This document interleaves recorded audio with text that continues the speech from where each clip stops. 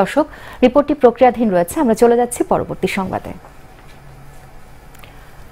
নির্বাচন কমিশনে আপিল করা শুরু করেছেন মনোনয়নপত্র বাতিল হওয়া প্রার্থীরা। ইসি কর্মকর্তারা জানান, মনোনয়ন বাতিল হওয়া প্রার্থীরা আজ থেকে বুধবার বিকেল 5টা পর্যন্ত নির্বাচন কমিশনে আবেদন করতে পারবেন। এই 3 দিনের মধ্যে সিএসসিকে এম নুরুল হুদার নেতৃত্বাধীন কমিশন এসব আপিল নিষ্পত্তি করবে। এর আগে রোববার যাচাই বাছাই শেষে বিএনপি চেয়ারপারসন খালেদা জিয়া সহ 300 সংসদীয় আসনে 786 জন প্রার্থীর মনোনয়ন বাতিল হয়।